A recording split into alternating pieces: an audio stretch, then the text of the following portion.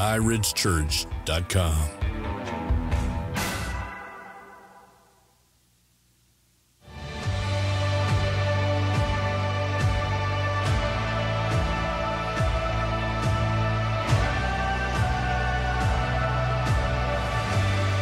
Well, good morning, church. Are you excited to be here this morning?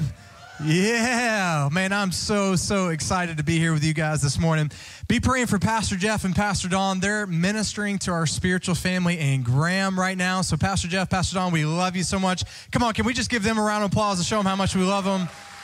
We love you guys. Praying the Holy Spirit uses you right now in this very moment to speak to our grand family, and safe travels as well.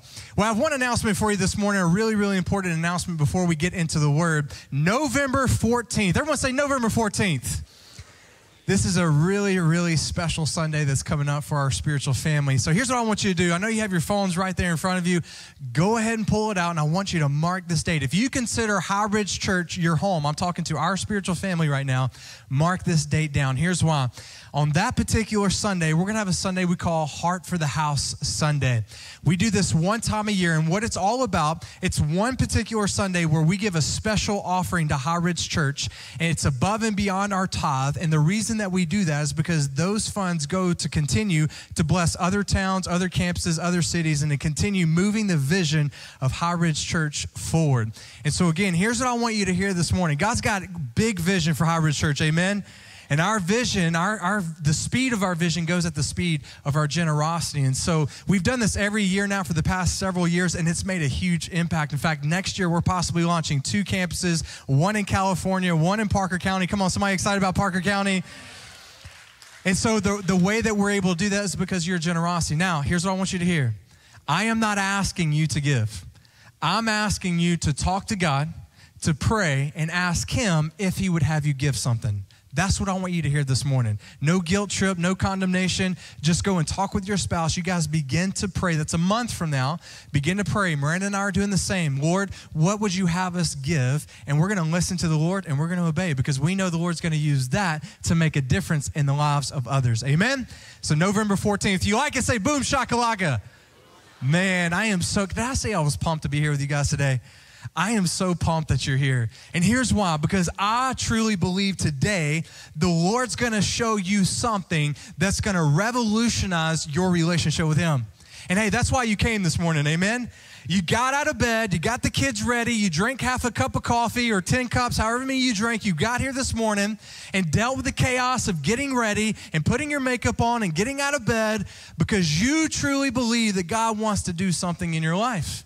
And I'm pumped that you're here because that's exactly what's going to happen this morning if you'll lean in and tune in to what the Holy Spirit wants to say to you this morning. Amen? All right, so we're in this series, Life in the Holy Spirit. This is week 5. Everyone say 5. 5 weeks that we've been studying the Holy Spirit. Now, for those of you that have missed the past few weeks or you've been in and out, or hey, maybe this is your first time to HighRidge Church, let me kind of catch you up on why we're doing this series, Life in the Holy Spirit. See, what we've realized that there are a lot of Christians who know all about God the Father, all about Jesus the Son, and they have heard of the Holy Spirit, but they're not really sure who He is or how to interact with Him. So what we've decided to do as a church is spend 6 weeks really just digging in and studying who the Holy Spirit is and what He does. And so what we've been doing is a lot of people have been attending groups throughout the week, going through a group study, answering those very questions. And here's the reason why we want to spend so much time on the Holy Spirit is because for you that call yourselves Christians, which means there was a moment in your life where you surrendered your life to Jesus. For a lot of Christians, what they don't understand is that the moment of salvation, they got all the Holy Spirit that they need. But the problem for many of us is that the Holy Spirit does not have all of us. And so the reason we're doing this study is try to help you as a Christian, as a believer, become the man and the woman that God has designed you to be by surrendering all of yourself to the Holy Spirit that lives within you. And so one of the ways that we've tried to help you answer this question, because that's the big question, right? How do I know if the Holy Spirit has all of me? Well, one of the ways that Scripture shows us that we can evaluate and answer this question as a believer is by looking at the fruit of our life. So the foundational passage that we've been digging into on the weekend services is found in Galatians chapter 5. Here's what it says. But the Holy Spirit produces, everyone say produces, this kind of fruit in our lives. Love, joy, peace, patience, kindness, goodness, faithfulness, gentleness, and self-control. There is no law against these things. So how do you know if the Holy Spirit has all of you? When you evaluate your life, are you seeing these fruits being produced in your life? One of the largest concrete structures in the world is known as the Three Gorges Dam, found in China. We have a picture of it here on the screen for you. Check this out. This is the Three Gorges Dam found in China. It's the largest concrete structure in the world. It's 60 stories high and it's over a mile long. How many of you have ever seen the Hoover Dam? Raise your hand if you've seen the Hoover Dam. It's massive, right? There's enough concrete in that dam to build 5 Hoover Dams. It's massive. It was a $24 billion project. It took 40,000 workers 17 years to build it. It's massive. But here's the thing about this huge structure. It's had negative impacts on the environment. In fact, scientists have found that it's eroded the riverbanks, it's caused more pollution. Not only that, when they built this, it displaced 1.13 million people. They had to lose their homes and move. But out of all those destruction, all those consequences of this dam, the greatest consequence of that dam has actually impacted the whole world. In fact, you don't even know it, but the fact that they built that dam has negatively impacted you sitting right here in 2021 in Texas. Here's what NASA discovered. After they built this massive dam, they looked at the sheer mass of the water and the concrete and the weight that's in this one particular place on the planet. And here's what NASA has discovered. This is crazy. NASA has discovered that the mass and the weight of this structure and the water that it's holding has slowed the rotation of the earth by 0.06 microseconds. Okay, how do you know you've achieved as an engineer? You built something that slows the rotation of the earth. And here's the question that I asked when I found this with National Geographic. I'm like, is that legal? Like, I feel like it should be in the Geneva Convention. Hey, countries, build whatever you want, but if it slows the rotation of the earth, that's the line in the sand we can't cross, right? Like, is that even legal? So this massive physical dam has had massive consequences on human lives. And I'm here today to tell you that for some of you sitting in this room today, you've got a spiritual dam in your life. And that spiritual dam that you've allowed to exist in your life is withholding the fruits of the Holy Spirit. Because who produces the fruit in our life? The Holy Spirit. The fruit that we just read in Galatians 5, which we all desire, right? Joy, peace, patience, kindness, goodness, all the things listed in Galatians 5. We all want that for our life, amen? But the problem for many of us, and I think if we were honest with ourselves, we're not experiencing all this fruit in our life. And again, what I want you to understand throughout this series, it is not your responsibility to go and do those things. It's our responsibility to get out of the way, to break down the spiritual dam in our life that's negatively impacting not just our life, but our marriage, our children, our business, our country, and every place that you step into, because the Holy Spirit wants the fruit to flow through your life to impact others, amen? So the title of my message today is simply this: Let Him flow. Everyone say, let Him flow. Let Him flow. Let's pray as we get ready to dig into this today. Lord, we lift you up and we thank you so much for who you are. Holy Spirit, I invite you into this moment, into this place, to use my voice to build and encourage your people. Speak to us today for your glory and for your name's sake. In Jesus' name, and everyone said, amen. So in this particular passage, Galatians 5, there are 9 fruits of the Spirit. And each week we've been looking at 2. And so today we're going to talk a little bit about goodness and faithfulness. These are the 2 that we're going to focus in on today. So I want to define these 2 for you and what my research has found throughout this week. I found some very interesting things. You know what I love about studying the Bible? Despite the fact that I've got a master's degree in it and I've been studying and reading the Bible for years, I've read through it a few times, I still uncover so many good things when I spend time with my Heavenly Father. So I want to challenge you to do the same. It's a lifelong journey of studying and growing in His Word, amen? That was free. It's not even my notes. Here it is. What is goodness? I want you to hear this. Goodness, here's the definition. Goodness is something that comes from God. So where does goodness come from? Good, that's important. Goodness is something that comes from God, and it shows itself through our life in spiritual excellence and moral excellence. Here's another simple definition of goodness. It's doing the right thing. And by the way, doing the right thing is always the right thing. So when I dug into this word, again, we find it in Galatians 5. I wanted to go and study the New Testament, go and search, where is this word found in the Greek original language? For those of you that are new to church, the Bible was not written in English. It was actually written in ancient languages. Hebrew, there's some Latin, and then Greek. The New Testament's all Greek. And what's fun about studying the Greek language, you hear pastors do this all the time. It's not because we're trying to make ourselves look really smart. It's because when you dig into the Greek language, you get to uncover a lot of really deep things that really help you understand the weight of the message in the scriptures. So when I went and studied this word, goodness, in the Greek, here's what's interesting about it. It's only found 4 times in the New Testament. Isn't that interesting? Because I feel like we talk about the goodness of God a lot, right? But it's only found 4 times in the New Testament. Now, here's what's even more interesting than that. It's only found in Scripture. When you go and study the ancient Greek secular writings, this Greek word goodness is found in no other writings outside of Scripture. So here's what I believe, that goodness is a term that can only define the character of God. It's that holy, it's that sacred, it's that deep, that it's a word that really can only define the character of God. And again, this is something that is exemplified through our life and is given to us by God. It is a word that describes him. So here's another way to think about it, church. If goodness is a word that can only describe the character of God, watch this. The world's access to God's goodness can only be found through his sons and daughters. The goodness of God exists within you. Again, it's a fruit. Who produces the fruit? The Holy Spirit. And he produces that through you. And this word goodness, again, the only way that the world has access to God's goodness is through his vessels, which he has chosen to be you and I. It's a fruit of the Spirit. Again, another reason why we've got to break down these spiritual dams in our life to allow these fruits to flow so that God can exemplify himself, show himself to the world, amen? Now let's look at the word faithfulness. What is faithfulness? And I love how it ended up this particular Sunday that with all the different ways we could have arranged the fruits of the Spirit, we put these 2 together because here's the definition of faithfulness. It's confidence in the goodness of God.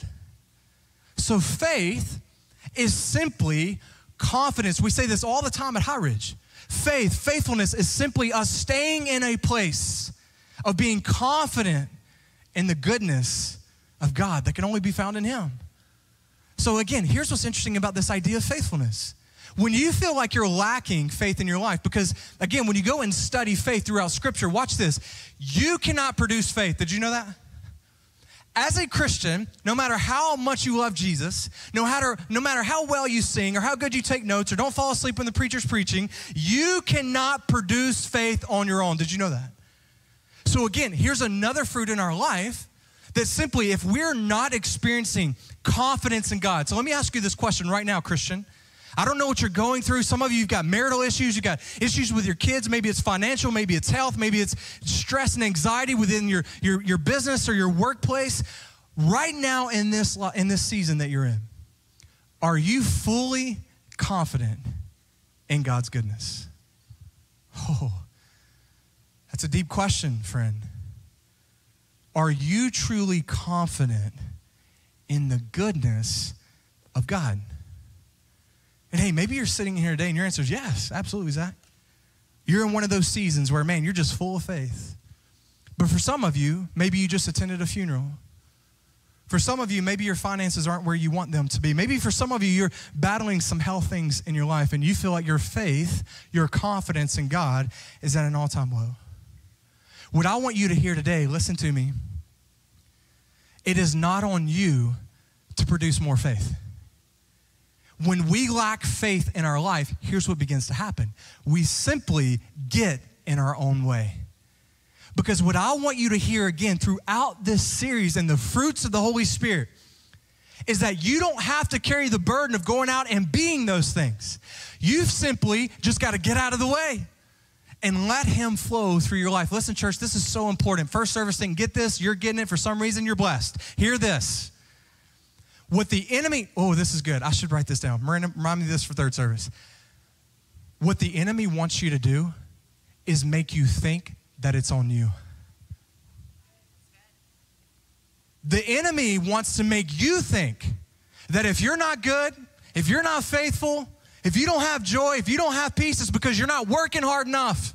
You're not reading enough scripture. You're not giving enough money. You're not serving enough. That's what the enemy wants you to think. Here's why. Because if he can get you to think that, then he'll get you away from a relationship and he'll get you into religion. And what I want you to hear today is that it's on the Holy Spirit that lives within you. That's what I love about Christianity. The Bible says that you are saved, you are being saved, and you will be saved. See, you're saved. For those of you that gave your life to Jesus, you're saved. Nothing, everyone say nothing, can change your eternity. So now let's talk about this term, you are being saved. Another Christianese word for that is sanctification. It means to be sanctified, to be set apart. Do you realize that your sanctification, you becoming more like Christ, you becoming a Christ bearer, like showing the world the good things and the fruits of the Holy Spirit, do you realize that's on the Holy Spirit, it's not on you? But where we mess up is we get in the way of what the Holy Spirit wants to do in and through your life. Do you realize, friend, despite the storm and the valley that you're experiencing in your life right now, the Holy Spirit wants to give you joy, peace, patience, and all the other fruits that we're seeing in Galatians 5. God wants you to experience that as his children. Now, does that mean that life will be without problems or issues? No, absolutely not. But we know by studying Scripture that you can experience these fruits in your life despite what you're going through.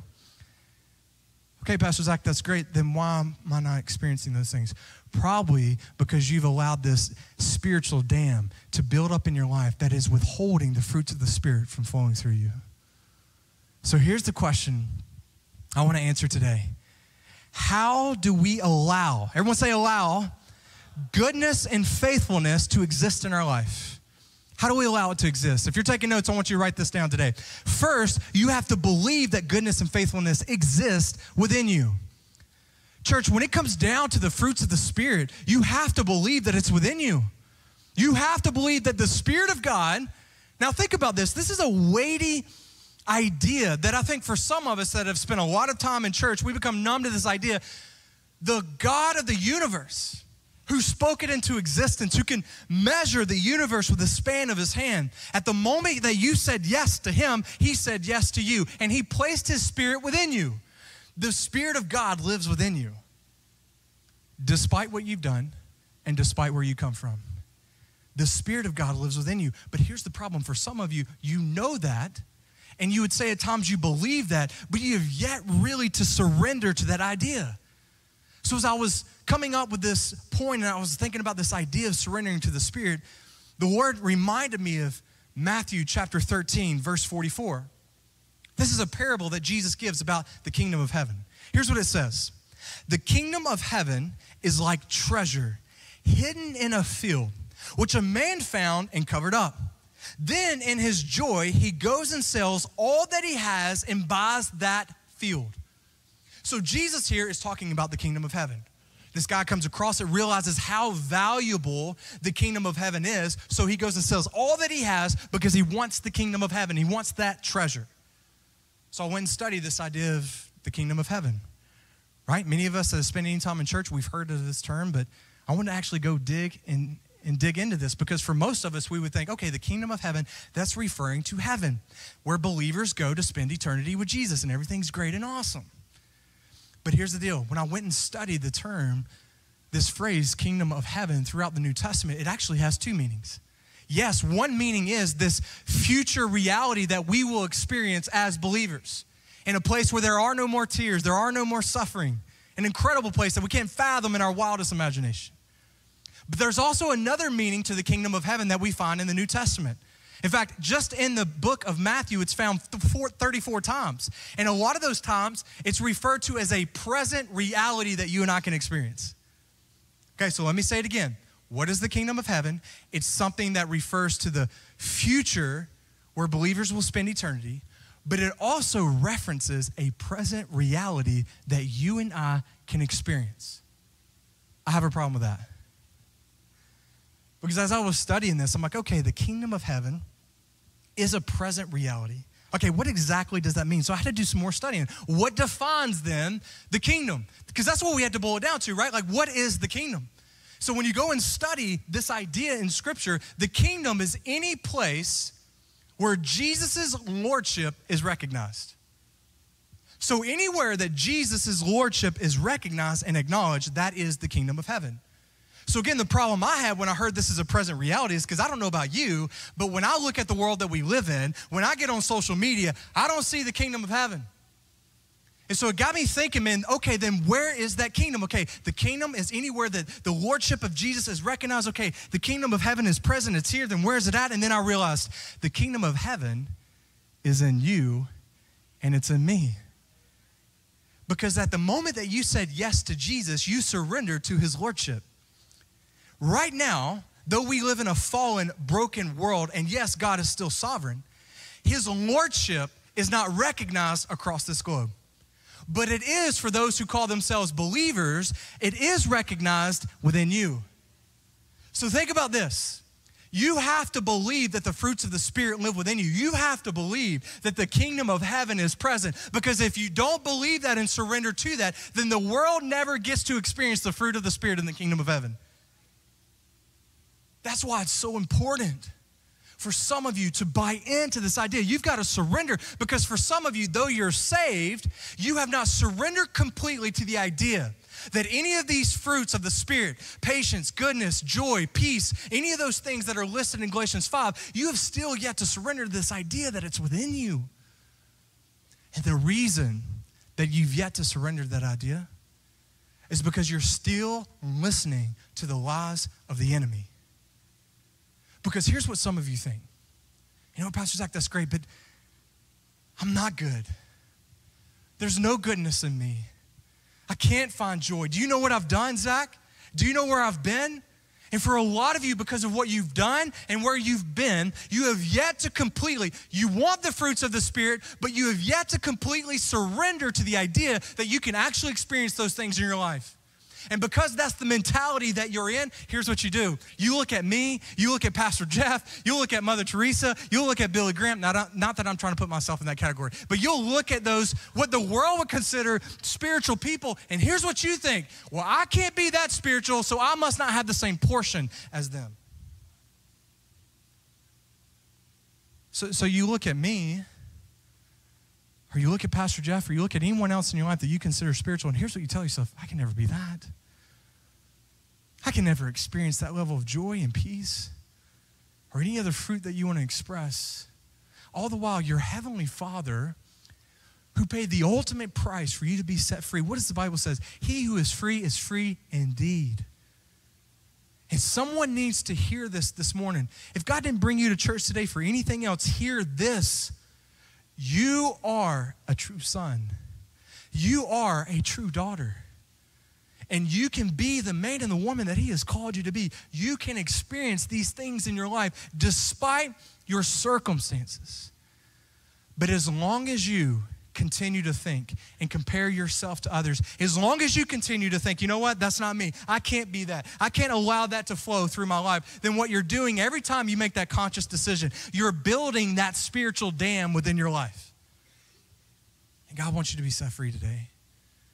You can experience these things. I mean, think about it. This is where I felt the weight this week when I was studying this. Because what my Bible is telling me is that despite what I go through, and I've been through some hard times. Anybody else in this room? I've been through some stuff. And what my Bible's telling me is that even in the midst of that, I can still experience goodness and kindness and patience and all these fruits that we see in Galatians 5. And so because of the fact that many of us, we still don't experience this, we have to keep coming back to this idea that we have got to get out of our own way. We've got to get out of our own way. Because the Holy Spirit that produced the fruit in Billy Graham, the Holy Spirit that produced fruit through Mother Teresa, and anyone else that you want to put in this, listen, it's the same Spirit. Do you understand that? It's the same. God didn't go, hey, I'm going to give you some. I'm going to give you 50% more. I'm going to give you a little bit more. No, he gave you all the Holy Spirit that you need. Every single one of us. But whether we see that fruit in our life or not is determined by whether we get out of the way or not. And this is important, friend, because point number 2 is simply this. We allow the fruit of the Spirit. We allow him flowing through us to impact others. Do you realize that everything, everyone say everything that you are as a human being, you are that way for the glory of God? Now, that's a heavy statement because that includes your perfections and your imperfections. Everything that you are for the glory of God. Now, how do you become that? By allowing the Holy Spirit to flow through you and impact others. It's important that you realize that for the world, this is how they know who our Heavenly Father is. Didn't Jesus say in Matthew, so let your light shine before others? Why? So that they may see your good works and give glory to who? Your Father who is in heaven. The world will know who our Heavenly Father is. Here's another way to say it. The world will know our Father's goodness by the way we act and by the way we live. Oh, Zach, well, that creates a pressure. Whew. I don't know if I signed up for that. Well, you did when you said yes to Jesus. But listen to me. Hey, I'm trying to help you here. Let's go back to what I said earlier. It's not on you. It's not on you to go out there and be this super Christian. I don't cuss. I don't listen to certain radio stations. I don't get on Facebook. I don't do this. I don't do that. That's not on you. It's on you to just get out of the way and let the Spirit be who the Spirit wants to be through you. You're just a conduit to the world. And if we'll get out of the way, may we change their perspective. Because their perspective is broken. Do you realize the world does not think that our God is good? Where do you think they got that idea from? Because for many of us, we struggle. We allow these spiritual dams to exist in our life. And what happens to many of us is we've allowed it because here's what we do. Well, you know what? My spirituality, my relationship with Jesus, that's a private thing.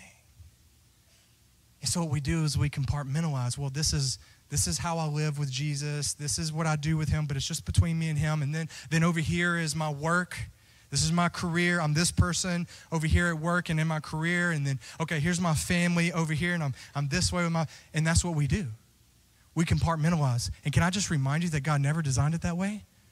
The fruit of the Spirit and who God's called you to be, the kingdom of heaven that God desires for the world to experience, is to flow through you in all areas of your life and not just some.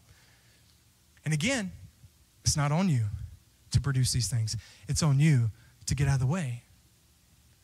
So we allow it to impact others. Here's just a couple of challenges for you today. Let me ask you this question. Where are you serving others? I want you to seriously ask yourself that question. Man, where am I serving others? Where am I helping others? Even when it doesn't benefit me, where am I serving others? Now, some of you, you've made the connection between your career and what you do for a living. Maybe your gifts, your talents, and your hobbies, maybe you're using those to glorify God and help others. For some of you, you've made that connection. More power to you. But the reality is, I'd be willing to bet that for many of you, you can't answer that question right now. And I want to challenge you today that you've got to step out and go, okay, if the fruit of the Spirit is real in my life and if I'm allowing it to flow, that means it's going to lead me then to serve others. I want to challenge you to start going and serving the next generation. Start serving kids. And I'm not talking about just here at HighRidge, any area of your life. Find some children, find some teenagers, and just start serving them. Here's what that means. Watch this. Just get out of the way, be around them, and let the fruit flow through your life. And watch the impact it's going to have. Serve. Do you realize that in this building, that we have kids over there in that kids wing right now, mine included, that for some of them, this is the only place where they hear that they are loved and that their life matters. Think about that for a moment. Children over there right now, this is the only place that they hear it, and they're hearing it because we have incredible volunteers over there that are allowing the fruits of the Spirit to flow through their life and impact those kids. On Wednesday night, we have teenagers coming through those doors right there and showing up to this room, some of which are right now thinking about how they're going to take their own life. And you know what the biggest problem we have in this world is? Jesus said it a long time ago, and it still holds true today. The harvest is plentiful, but the laborers are few. You know what the greatest issues we have, and this isn't just at HighRidge, this is happening across churches right now in America since the pandemic, that we've got plenty of harvest, but we don't have enough people to go and tell those kids that their life matters. We don't have enough people who are willing to show up on a Wednesday night and do the hard work that it takes. Well, Zach, I don't know how to interact with teenagers. I don't know the lingo. I don't even have TikTok. I don't know how I'm going to relate to it. Just let him flow. Just let him flow. Let him flow through your life. Do you realize, you know how many stories I've heard at this church in the 9 years that I've been here? Of kids from that kids wing and teenagers going through this student ministry who walked out of here changed simply because there was a leader who was willing to be in proximity with them and just allow the Spirit to flow. And they didn't put the burden on themselves to be some scholar, to have a master's degree in theology. They said, you know what? I don't know a lot about the Bible, and I'm surely comfortable going, I don't know the answer to that question, but what I do know how to do is be around others and allow the Holy Spirit to flow. Are you serving others? And again, I'm not limiting it to kids here at HighRidge or youth here at HighRidge. We'd love for you to come be a part of that if you choose so. But my challenge to you is ask yourself, man, where are you serving others? The other place that we allow the Holy Spirit to flow through our life and impact others through generosity. With our time, treasure, and our talents. Do you realize that you're sitting in this building right now? Because somewhere in the past, years ago, men and women, and some of them were you, decided to allow the Holy Spirit to flow through their life in goodness and faithfulness, and we're sitting in this building now because they allowed the Spirit to flow through their life and through their generosity, which led them to giving and trusting God with their finances and serving, not just with their time, but also with their treasures and their talents, using their gifts to be the body that God's called them to be. And here's what I love about HighRidge. It's not just limited to this room. In fact, last week I got to go to California and see Pastor Levi. For those of you that are new to HighRidge, Pastor Levi used to be on staff here at our Fort Worth location, and we sent him to California, and he's going to be launching HighRidge Church California January 30th. Yes, it's awesome. Go follow them on Facebook and on Instagram, by the way. It's HighRidge Rockland. Okay, Rockland, California is where they're at. But here's what was awesome about that trip. I got to go with a team, and we helped with the sound system, and we were helping him lay out the building, look at kids and the flow and all that stuff. But here's what I found most fascinating about that trip, is that I got to meet men and women on the other side of the country whose lives have been changed and impacted by God using HighRidge Church and the vision of this church. These are people that have never stepped foot in this building. They've never met you. They've never met me. And yet they're bought into the vision of HighRidge because God has used HighRidge as a conduit for the fruits of the Spirit to flow through. And it's making an impact even on the other side of the country. And that is happening, listen, because of some of your generosity and because many of you in the past, you decided to allow the Spirit to flow through your life, and you were going to allow that flow to impact others. It's not just California. It's Longview, Texas. It's Graham. It's Mineral Wells.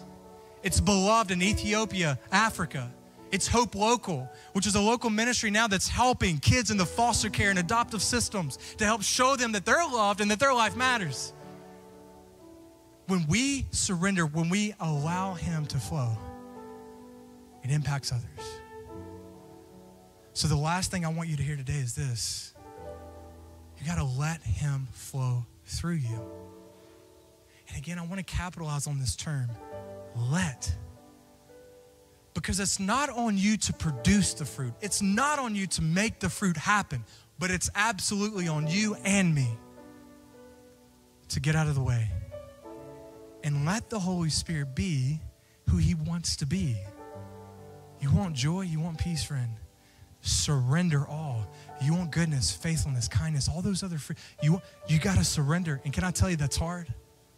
And here's where it starts, right here. It starts right here. You got to lay down your fears. You got to lay down your excuses and just let Him flow. Amen? Let me pray for you this morning. Lord, thank you so much for your word, God. Thank you for what you've called us to be a part of. God, as I was talking about the other campuses and the things that you're doing, God, I know you're doing great things through a lot of other churches, and I'm so thankful for that. But I'm also thankful that you've called me to be a part of HighRidge Church. I'm so thankful that I have a front row seat to watching you change the world through your sons and daughters. My prayer today, God, for every person sitting in this room, no matter how young they are or how old they are, and everyone in between, God, my prayer, my desire is that for all of us, that we would break down these spiritual dams that exist in our soul, that we would allow your Spirit to flow through us so that we can continue to see you make a difference in this world, so that we can experience the plan and the destiny that you have for us. Give us strength, Lord. And for my brothers and sisters that showed up today, God, their marriage is on the rocks, they're going through some issues in their life, maybe they just lost a loved one. Whatever it is in their life, whatever their circumstances are that are causing them to lack confidence in you, God, I pray you give them strength today to not have more faith, but to simply get out of the way, to just trust you, allow your Spirit to flow through them. Give them peace. Despite the fact that we don't know what tomorrow brings, give them peace, give them joy, give them goodness, kindness, and all those fruits, Lord, for your glory and for your name's sake. Thank you, Lord. Now, with heads bowed and eyes closed, one more prayer for you today before we dismiss. Today's message was really geared towards believers. A believer is someone who has actually surrendered their life to Jesus. Because the reality is if you're in here and you've done religion but not a relationship with Jesus, if you've never surrendered your life completely to him, then you cannot experience the fruits of the Holy Spirit. You don't get the Spirit of God until you surrender your life to Jesus. And surrender to the fact that he died on the cross for you. Surrender to the fact that he conquered sin and death when he walked out of that grave 3 days later. So I want to give you the opportunity today to surrender your life to that relationship. So here's what I'm going to do. I'm going to pray a prayer, and you can pray this prayer with me quietly to yourself if you'd like, or you can use your own words. It's not a magical prayer. We're just surrendering to Jesus in this moment. So if that's you, friend, I want to invite you to pray with me quietly to yourself. Just pray with me, friend. Dear God, I know I'm a sinner, and I know I've messed up.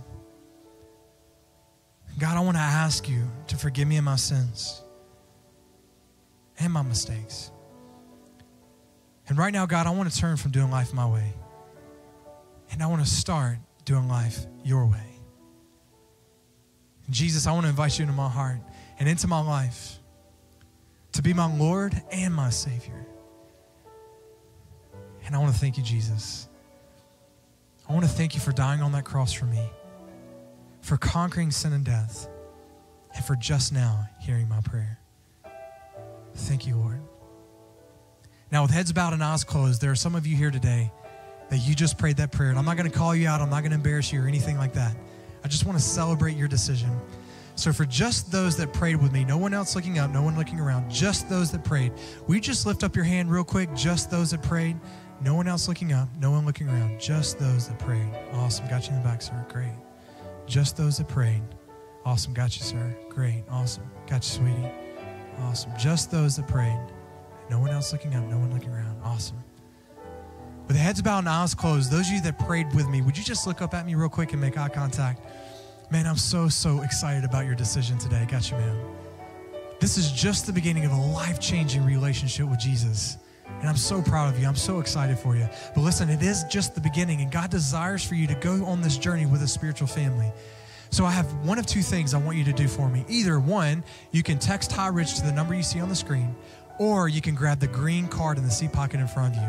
It says Connect Card on top, and just let us know that you prayed to receive Christ, and you can drop it in the wooden box when you leave here in just a moment. Man, I'm so excited for you.